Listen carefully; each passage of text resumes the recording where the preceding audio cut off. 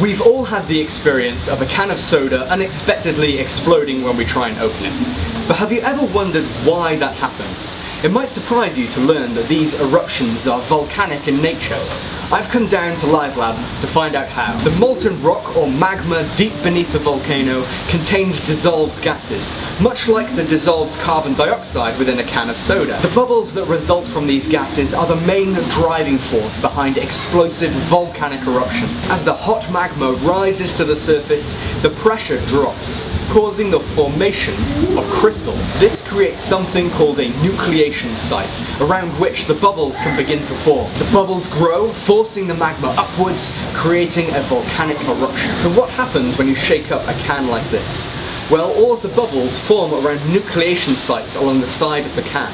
And when you open it up, the pressure is instantly released, forcing out all of the carbonated drink inside. I'm going to shake up this can of Coke and we'll see what happens when I open it.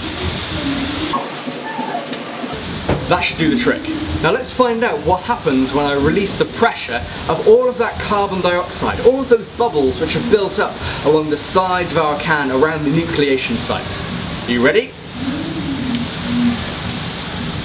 So, the pressure was released all in one go, taking a lot of the drink with it. Let's try that experiment again, except this time round I'm going to tell you guys the secret behind stopping your can of soda from exploding like a volcano.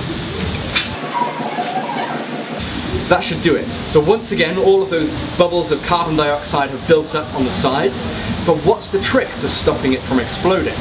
Well, since all of the bubbles are around the edges here, if you tap along the sides, those bubbles then drift up to the top, meaning that when you open it, all of the pressure is released, but without taking all of the drink inside with it. Now you need to be pretty thorough with this. Okay, let's see if it explodes. There we go. So, all of the pressure was released as the carbon dioxide came out, but taking none of the soda with it, meaning that the rest of your drink is safe inside, ready for you to drink.